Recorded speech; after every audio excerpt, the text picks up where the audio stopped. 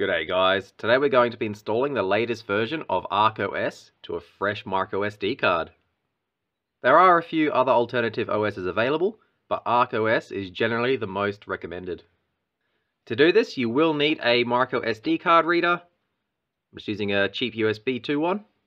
You'll also need a spare MicroSD card that you don't mind erasing, and the original MicroSD card it came with, so we can back up the boot files for safety. We will be doing all of this on a Windows 10 laptop. The first thing we want to do is back up all of our original MicroSD card boot files.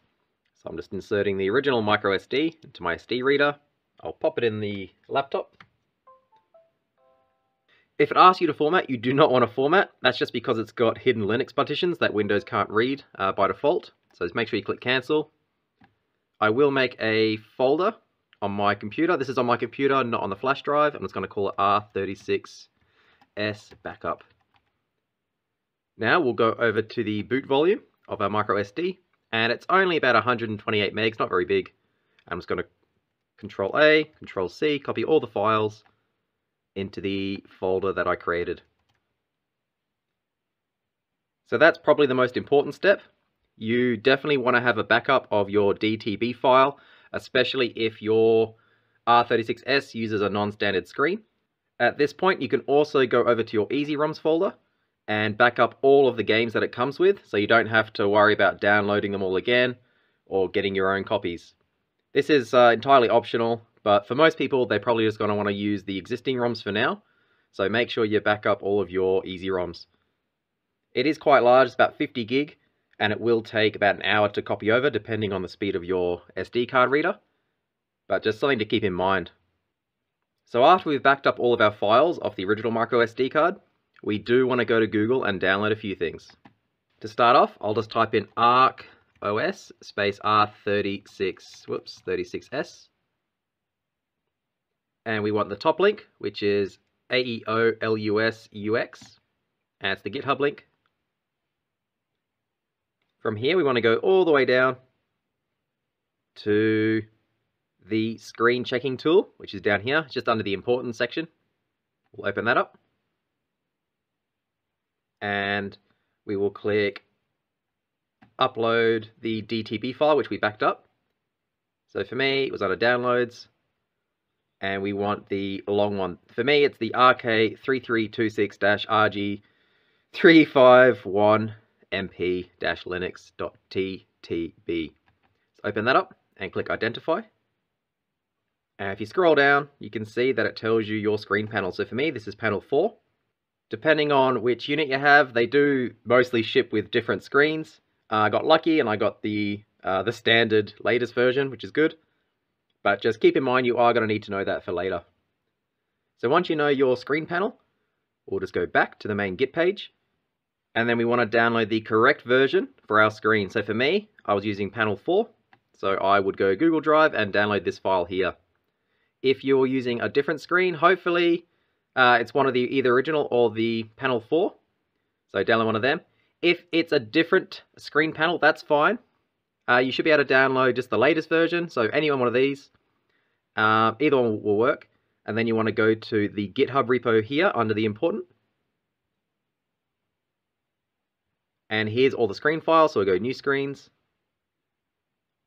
And then you just want to copy and paste. You want to download all these files, obviously. And then you just want to copy paste each of the screen panel files in to the ArkOS microSD you've created a bit later on. And try booting. And once you get the screen showing up on your R36S, then you can stop trying.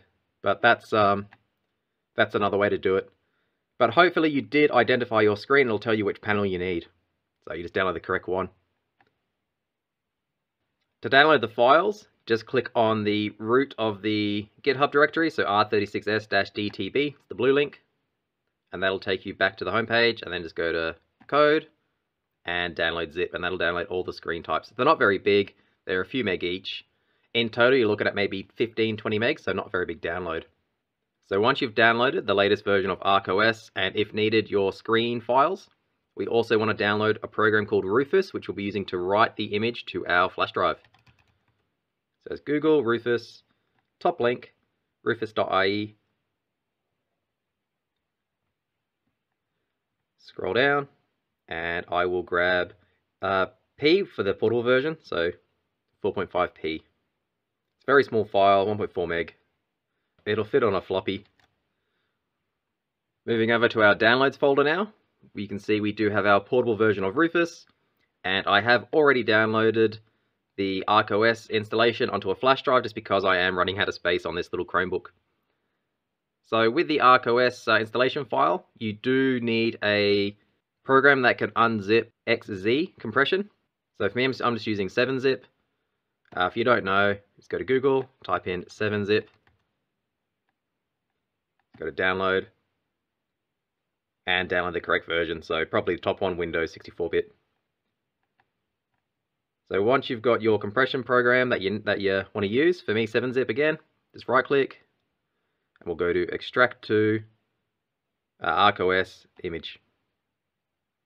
So once the compressed XZ file has finished extracting, we just double check, make sure it's in there. So we'll just safely remove our stock R36S card. We don't want to corrupt it, just in case we need it again in the future. And I've just ejected it, take the SD card out, and I've just got a blank 32 gig MicroSD here, which will be writing ArkOS to. So let's put the SD card into the reader, pop it into the laptop. Go back to the downloads folder, we want to open the latest version of Rufus that we downloaded. I don't want to check for updates, just click no. Now make sure you select the correct drive. So the top one's my flash drive, which I've got the files downloaded to, and the bottom one is my MicroSD card. To make it easy, remove any external drives from your laptop that you don't need, and it'll just show up the MicroSD card. But make sure you don't pick the wrong one, because you will lose all the files on whatever you select. So if the SD card that you want to flash it to isn't blank, just keep in mind you will lose everything on there. So for me, it was D drive, and I want to go select. And I want to go down to my flash drive where I've stored the ArkOS image. For you, probably be in the downloads. And that's it. All you have to do is click start. Click OK to the warnings. And it'll write. We'll come back once it's finished writing. Alright, that's finished writing. We will close out of Rufus. And once again, I'll safely eject the MicroSD card. And we can unplug it. And now we will just put this into our R36S console under SD1 slot, so the right-hand side SD card reader on the R36 console. Don't put it in SD card slot 2, because it just won't work out of the box. Moving back over to our handheld now. This is our fresh copy of ArkOS. So again, just insert it into the right-hand side SD card slot, not the left, and we'll power it on. The first boot will take a little bit, just because it is expanding partitions. If you do have a black screen here, I will go over how to fix that. But hopefully you've got the correct image for your screen type, and it just works out the box like this one. And that's it, we're into ArkOS now. The whole process took around 3 minutes, which wasn't too long. You'll notice that there's no systems that you can play. That's because there's no ROMs on the fresh install yet. So we will just press start, go down to quit, go down to shut down system, and yes, that's how you safely shut down, by the way. And I will eject the MicroSD card. And we'll move back over to our Windows 10 laptop and put some ROMs on it. And also I'll show you how to fix the screen if your screen isn't working. Back on our Windows 10 device now, I'm just putting the fresh install of ArkOS back into the SD card reader and plug it into the laptop.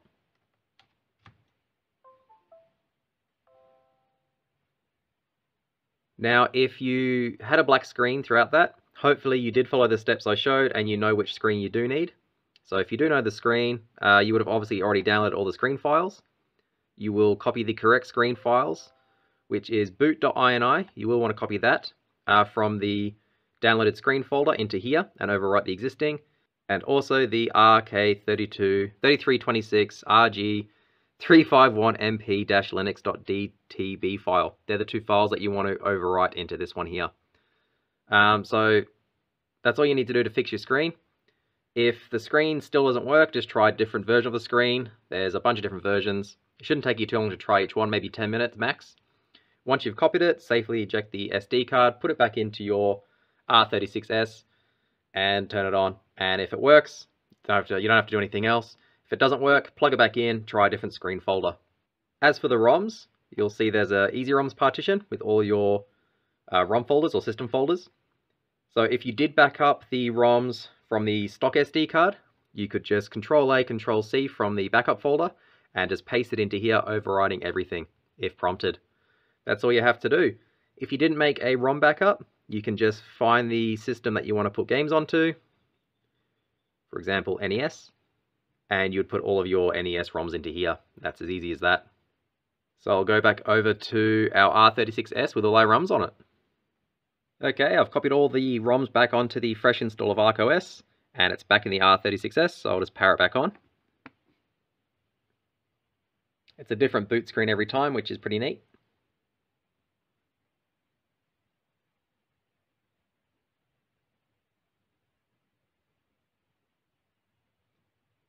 And there's all of our systems back. So we'll just open one of them up.